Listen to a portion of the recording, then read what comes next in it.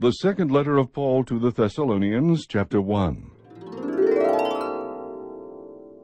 Paul and Silvanus and Timothy, to the church of the Thessalonians in God our Father and the Lord Jesus Christ. Grace to you and peace from God the Father and the Lord Jesus Christ.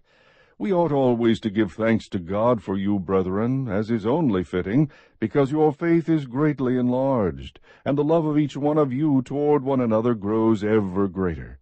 Therefore we ourselves speak proudly of you among the churches of God for your perseverance and faith in the midst of all your persecutions and afflictions which you endure.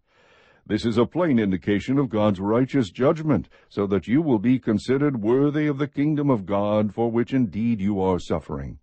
For after all, it is only just for God to repay with affliction those who afflict you, and to give relief to you who are afflicted, and to us as well, when the Lord Jesus will be revealed from heaven with his mighty angels in flaming fire, dealing out retribution to those who do not know God, and to those who do not obey the gospel of our Lord Jesus.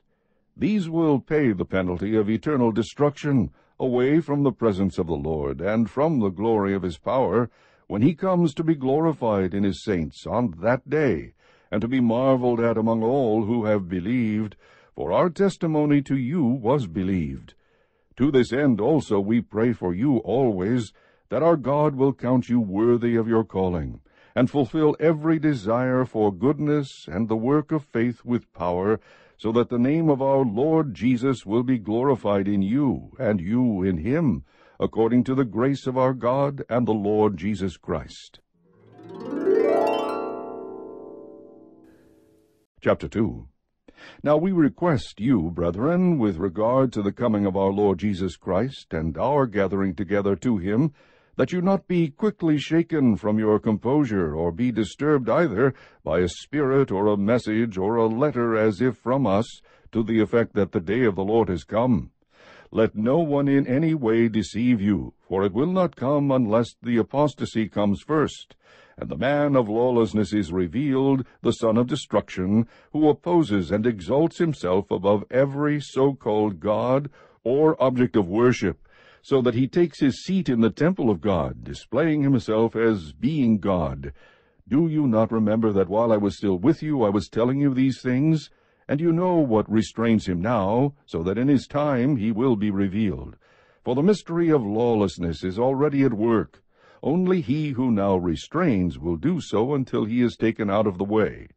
Then that lawless one will be revealed, whom the Lord will slay with the breath of his mouth, and bring to an end by the appearance of his coming. That is, the one whose coming is in accord with the activity of Satan, with all power and signs and false wonders, and with all the deception of wickedness for those who perish, because they did not receive the love of the truth so as to be saved. For this reason God will send upon them a deluding influence, so that they will believe what is false, in order that they all may be judged who did not believe the truth, but took pleasure in wickedness. But we should always give thanks to God for you, brethren, beloved by the Lord, because God has chosen you from the beginning for salvation through sanctification by the Spirit and faith in the truth. It was for this he called you through our gospel, that you may gain the glory of our Lord Jesus Christ. So then, brethren, stand firm and hold to the traditions which you were taught, whether by word of mouth or by letter from us.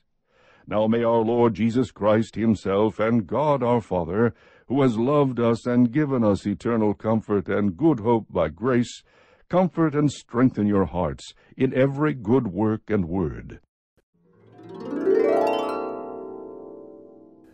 Chapter 3. Finally, brethren, pray for us, that the word of the Lord will spread rapidly and be glorified, just as it did also with you, and that we will be rescued from perverse and evil men, for not all have faith. But the Lord is faithful, and he will strengthen and protect you from the evil one. We have confidence in the Lord concerning you, that you are doing and will continue to do what we command. May the Lord direct your hearts into the love of God and into the steadfastness of Christ. Now we command you, brethren, in the name of our Lord Jesus Christ, that you keep away from every brother who leads an unruly life, and not according to the tradition which you received from us. For you yourselves know how you ought to follow our example, because we did not act in an undisciplined manner among you, nor did we eat anyone's bread without paying for it. But with labor and hardship we kept working night and day, so that we would not be a burden to any of you. Not because we do not have the right to do this, but in order to offer ourselves as a model for you, so that you would follow our example. For even when we were with you, we used to give you this order: if anyone is not willing to work, then he is not to eat either.